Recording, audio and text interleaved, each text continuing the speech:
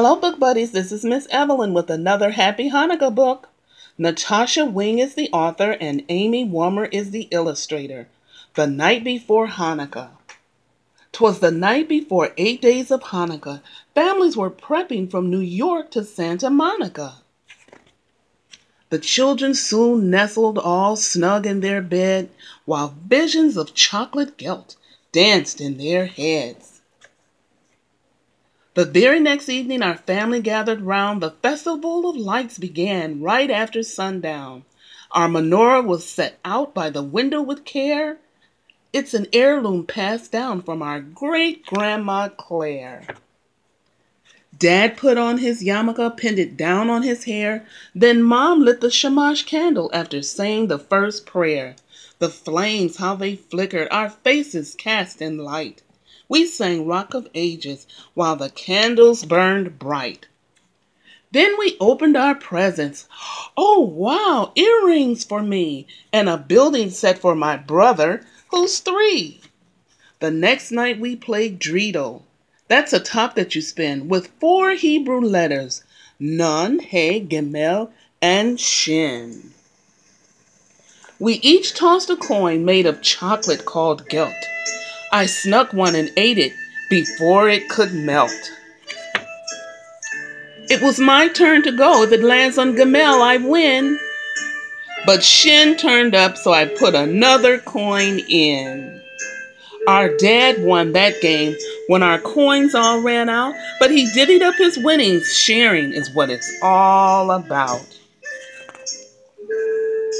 On the third night of Hanukkah, after the candles were aflame, Dad read the story of Jewish heroes. Maccabee were their names. Let us take back our temple, the Maccabees led with a shout. The Jewish people fought and won. They kicked the enemy out. Then they cleaned their holy temple and prepared to kindle the light, but the lamp had to be oil. It could burn for only one night. On the 4th night, we ate latkes, deep-fried potato pancakes. On the 5th night, jelly donuts, the ones my Uncle Dan makes. On the 6th night, we visited cousins. It's a family tradition.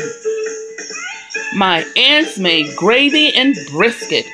Yummy smells filled the kitchen. On the 7th night, to share our happy Hanukkah mood, we brought presents for others and lots of holiday food. On the 8th night, the last night, Mom had bad news to report. One of the candles was burned out. We were short, so I opened a drawer and used my birthday candle. Mom placed it in the menorah, then lit them all left to right. Dad reminded us that, like our faith, they burn bright. As the last candle burned like they had for 8 nights, we wished a happy Hanukkah to all, the festival of lights.